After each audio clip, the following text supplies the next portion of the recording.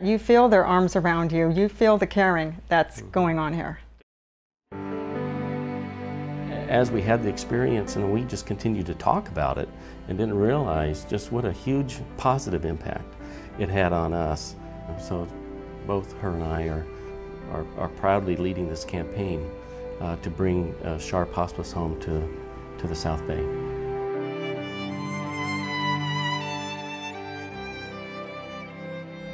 I spent a lot of time with my grandmother growing up. She took care of my sister and I a lot.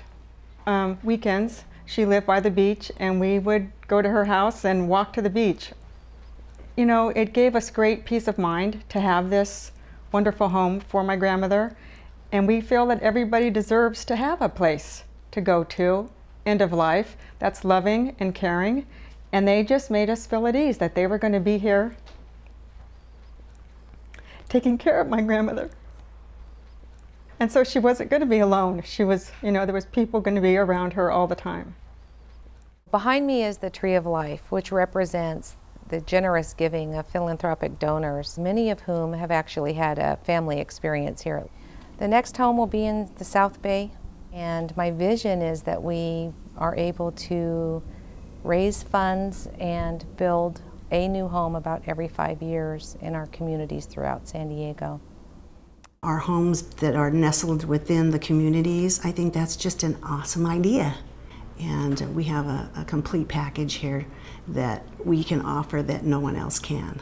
My dad was a patient at Lakeview Home about 3.5 years ago, and within a moment of getting into bed and having the colored sheets and having clean, fresh jammies put on, he said, "Oh, I feel so much better."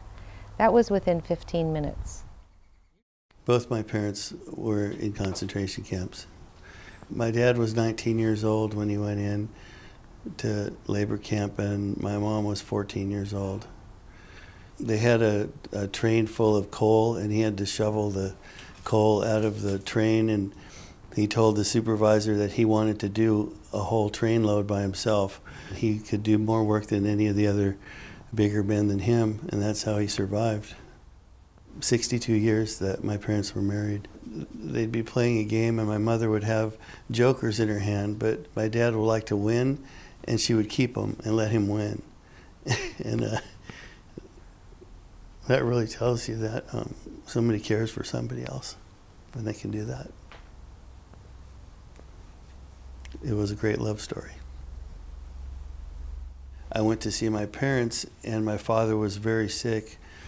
She was sick too, and she needed to be somewhere that someone could give her better care than I could give her. That's when the nurse suggested that she came here.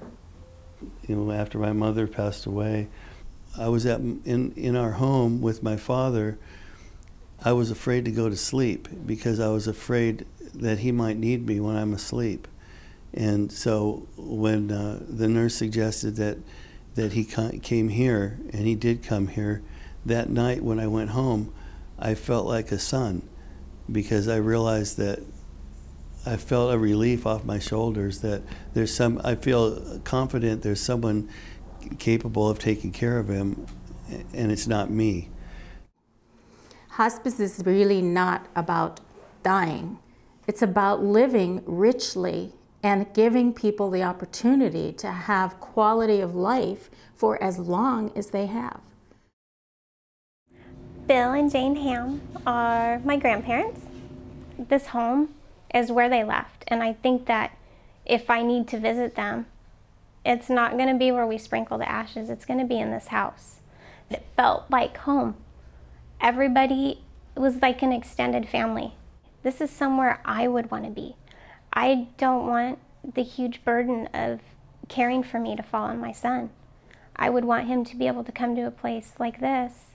This home, Lakeview Home, made such an impact on me. It's just such a great place that I felt I had to do something to help. And if they're going to build a third hospice home, I want to be involved in any way I can. One night when I was with my grandmother, she was smiling and staring over my shoulder. And I asked her what was she smiling at, and she just kept smiling. and I felt like maybe she was looking at somebody. I like to sit with patients on the night shift and just sit with them, you know, and sometimes I hold their hand, sometimes we just chat. And Jane started talking about, do you suppose there's a plan? Do you suppose all kinds of things about what might be? And I said, well, have you seen anything? And she said, well, I've seen Bill. I said, well, that's good, because you know, people often see someone that's on the other side that comes to them. And she said, I've seen Bill. And I said, well, you know what, Jane? You're getting closer. And I said, I wouldn't be surprised if in the next few days or so you're not on the other side dancing with Bill. And she looked at me and she smiled and she said, that would be so lovely. It was awesome.